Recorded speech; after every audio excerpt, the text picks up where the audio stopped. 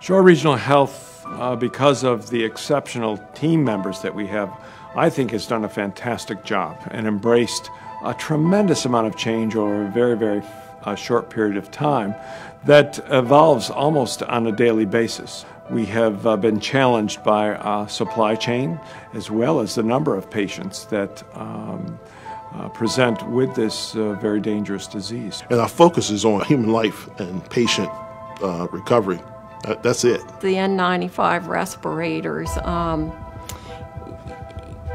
they used to be a disposable commodity, but that all had to change. Now they've started a sterilization process to where you turn your N95 in and they sterilize it so you don't have to keep getting new ones because the PPE supply dwindles and dwindles. PPE, more than what we've ever done before.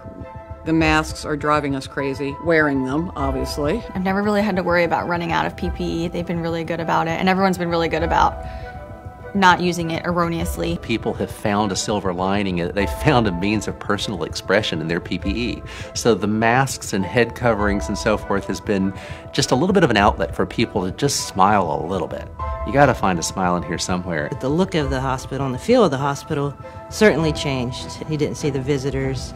You know, usually you walk down the hallway, you're asking people, can I help you? And, you know, you walk down the hallway and don't see anybody but a coworker. Every time I leave, I live with my niece, and she says, you be safe today. And she's always said that, but it has a special meaning now.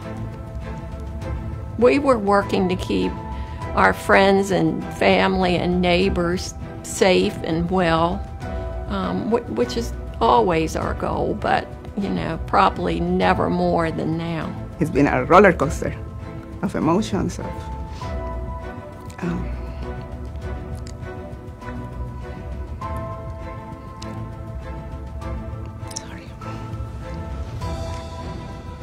You have very good days where everybody is getting better, and then you have days that doesn't happen.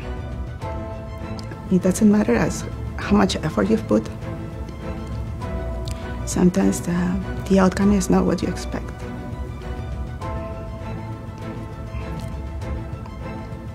But we have all the other successful stories to share.